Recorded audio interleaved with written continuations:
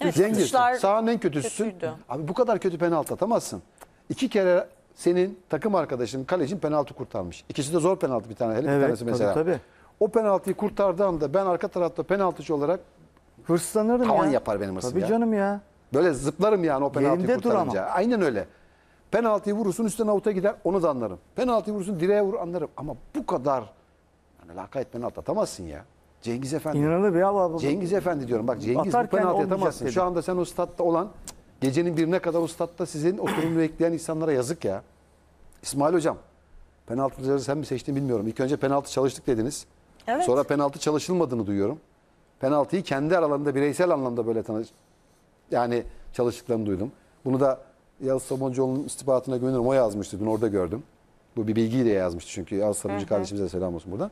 Selam Şimdi, olsun. Ben şaşırıyorum ya. Bu maçı izlerken bu kadar erken gol. Orada sana erken golü buldular. 3 yaptılar. Sen sonra 2 tane attın. Ben o golden sonra dedim ki Fenerbahçe burada farkı Bitirecek, yakalayacak, aynen. bitirecek. Rakibi de eksilmesiyle beraber yine farkını açabileceğini düşünüyorum. Ama sanki böyle 10 kişi oynayan takım özellikle uzatmalarda daha çok pozisyon vermesi Fenerbahçe orada uzatmalarda da maçı kaybedebilirdi. 10 kişiyle kontratağa kalkıyorlar. 10 kişiyle pozisyon veriyorlar. Sakatlık tamam. BK sakatlandı. Ama Fenerbahçe'yi bu maçta anlamak gerçekten mümkün değildi.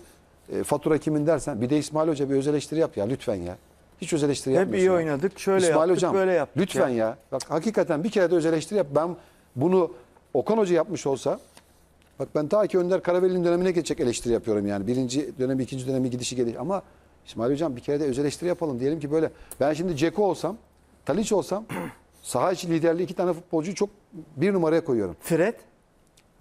Yani bunları sayabiliriz. Yerli olarak İrfan'ı sayabiliriz. Evet. Ama bir öz eleştiri yap ki bu futbolcular da çıksın. Şu anda kenetlenelim. Bu lig devam ediyor. Bizim Galatasaray maçımız var. Sivasspor'la maçımız var. Siz öz eleştiri yapmazsanız futbolcu olsam ben derim ki hocam yine öz eleştiri yapmadı. Bir şeyler var yani orada. Evet kolay değil. 3-0'dan 3-2 yakalamışsın. Büyük avantaj yakalamışsın. O taraftarda Yazık değil mi ya o stada? Ya gece 1 olmuş. Herkes Binlerce yatağında kişi uyurken o gelmiş. taraftarlar evine kaçta gitti İnsanlar ya. ağlıyor. O taraftarlar evine kaçında gitti ya? Kaç saat? Ve ilk Vallahi kez de bu yazık kadar ya. kombin bir şekilde Fenerbahçe taraftarı Müthiş takıma bir destek taraftar verdi. vardı Böyle bir ilk ortamda. başlarda. Gerçekten de. Yok sonuna doğru da iyiydi. Ya yine iyiydi Penaltılara ama. kadar da iyiydi. Ya bilmiyorum yani ben Cengiz olsaydım eğer şu anda o penaltıyı kaçıran gerçekten kahrımdan çatlardım yani. Bu kadar kötü vuramazsın. Taliç lig maçlarında da kaçırdı oluyor. Ya bunların içinde yine en iyi penaltıyı hep Batshuayi attı ya kritik maçlarda. Abicim Evet. bak Yine şimdi. Batshuayi attı. Savaş. Öyle bir gece ki. Hakikaten ben üzüldüm ya. Bak maçtan sonra vallahi benim üzüldüm. zaten üzüldüğümü ses Hepimiz tonundan anlıyorsun üzüldük yani. yani. Ben dedim ki mesela Fenerbahçeli arkadaşlar bana soruyordu. Abi ne olur geçer miyiz? İnşallah dedim geçeceksiniz. Yani orada 3-2, 3-1 olsaydı bak sıkıntı olur derdim. 3-2'de ben Fenerbahçe'nin içeride geçeceğini düşünüyorum. Çünkü taraftarla falan elindeki yapıyla sen Olympiakos'u muhakkak elersin dedim. Penaltıya da kaldığı zaman %100 kazanabileceğini düşündüm. Yine dedim bak. Çünkü Livakovic kaleci var iyi. çünkü. Kaleci iyi. Son Atanlar şampiyonada iyi. Ama abi İsmail Hoca yani öyle hatalar yaptın ki bak. Öyle ya da böyle Savaş. Ceko'yu çıkarmayacaksın ya. Bak öyle ya da böyle. Kötü de olsa. Sen orada... İrfan çıkmaz abi. Hadi İrfan Ceko yoruldu, çıkmaz. İrfan çıkarsa. da çıkmaz. Fred'i niye Hayır. çıkarıyorsun? Hiçbiri çıkmaz. O 11'le devam edeceksin. giren çıkan oyunculara bakıyorum abi. Yani akıl alır gibi değil. Ya sen kurun içi şeyi aldın, ne derler ona? Zayt'sı aldın. İlk maçın en kötülerini oyuna alıyorsun ya. Bu adamlar zaten demoralize olmuş. Niye alıyorsun? İrfan Can'ı niye çıkarıyorsun? Takımın en iyisi. Cengiz bitmiş. Cengiz'i onun yerine alıyorsun.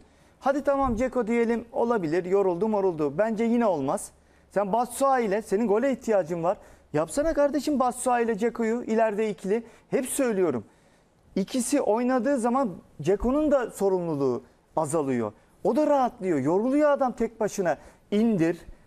Kaleye git. Geriden gel top al. Ama Batshuayi olduğu zaman ne yapıyor? İndiriyor Batshuayi. Batshuayi alıyor gidiyor.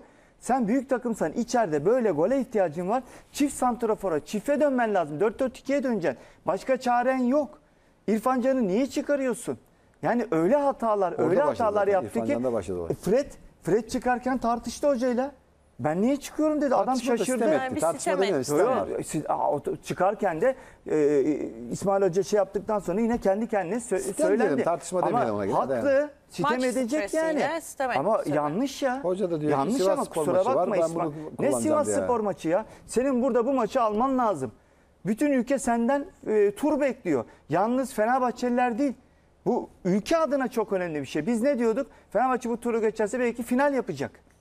Zor rakipler gelecek doğru ama elenmeyecek rakipler değil. Ya ben Final bekledik biz Lille yani Arsenal maçını Fenerbahçe'den. bile burada biz o günü Ali Baransel'le yayın yaptığımız zaman Lille sürpriz yapabilir dedim. Lille hakikaten son dakika o golü yememiş olsa, Lille çıkmış olsa Fenerbahçe adına bence daha iyi olurdu. Daha iyi olurdu. Şampiyonluk Fenerbahçe yoluna kupa ve finale adına giderken. Finale gidecekti yani. Hepimizin beklentisi o. Ya Türk takımı yok. Bir Türk takımı yıllar sonra final oynayacaktı.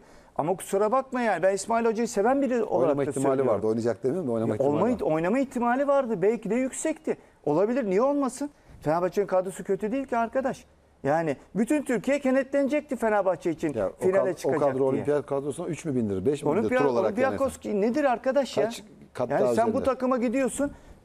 Olympiakos'un kalecisini kahraman yapıyorsun ya. Ya kusura bakma senin bir penaltıcının belli olacak. Ya oyuna girmiş adam soğuk da adele olarak. Soğuk adamları penaltı attırıyorsun. Nerede görülmüş ya? Bunu ben sana söyleyeyim.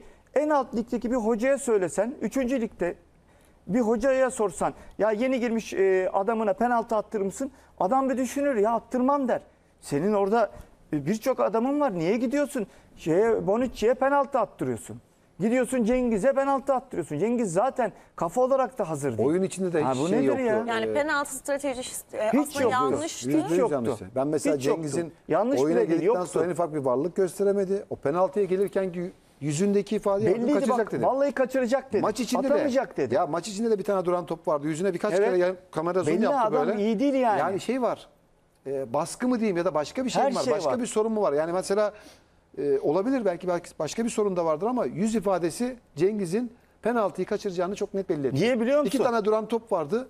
Ya duran topta bazen futbolculara bakarsın. Mesela Selçuk İnan gibi, Burak Yılmaz gibi topun başına geldiği zaman böyle gol olacağını hissedersin. Bir Sivas maçıydı galiba. Burak Yılmaz mesela topun başına geldi. Muazzam bir gol attı. Tabii. Selçuk İnan mesela topun başına geldi. Beşiktaş'ta attı. Beşiktaş'tayken. Sivas maçında. Hissedersin mesela. Tabii. Ama Cengiz Ünder'e Evet. baktım ben. Yüz ifadesi bir güvensizlik Ya- var ya. Bir mutsuzluk var ya. Cengiz bile İrfan Can'ın çıktığına o bile şaşırmıştır. Girince o da bir adam iyi oynuyor çünkü. Eziklik yaşamıştır. Tek sorunu o ben sana söyleyeyim.